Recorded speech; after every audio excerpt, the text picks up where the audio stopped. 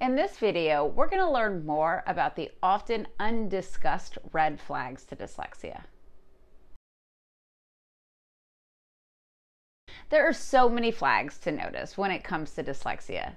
Even starting as early as pre-K, we can see some common red flags, such as them having difficulty learning their letter names and sounds, difficulty with decoding and encoding, slow and choppy reading, and just a general avoidance of reading. These red flags can even be broken down by age as they grow and as the expected rigor and complexity of reading and writing increase. But as a professional in the field, I want to discuss some red flags that are often less discussed. The first and most common red flag for dyslexia is going to be a family history of dyslexia. Did you know that there's a roughly 50% pass rate between first generation? In fact, the definition of dyslexia explicitly states that it is neurobiological in origin, meaning that it's genetic. Frequently, we have had a family member who was not officially diagnosed but showed signs of a struggle, and those individuals tended to be overlooked because the rate of formal diagnosis is still drastically smaller than what we know exists.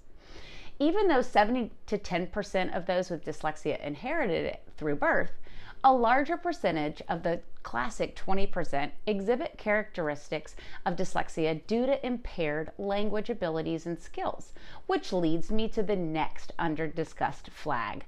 So flag number 2, they've had a previously diagnosed or treated speech impairment or speech difficulty. Did you know that research shows that up to 75% of kids who have had difficulty with speech sound acquisition have difficulty learning to read?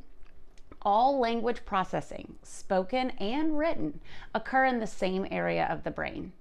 My son had been in speech therapy for articulation and expressive language since he was 18 months old, so I knew to get him involved in early intervention at the first indicator of a reading struggle. The final under-discussed red flag to dyslexia that I will mention today is ADHD. Dyslexia often runs comorbid with other challenges, and ADHD, which is the most common one. 50% of ADHD children have a comorbid learning disability, of which dyslexia is the most common.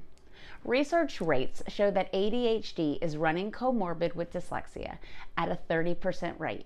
But from my experience with clients, it is much higher.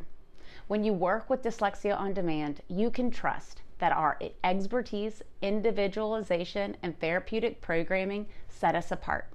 Our expert CALTs keep a steady eye on student progress through qualitative feedback and quantitative progress monitoring to provide tailored instruction to each student's needs. Please visit us at dyslexiaondemand.com to schedule a personal meeting with me and to learn more about how we can change the life of your child. And please like and follow for more educational videos such as this one.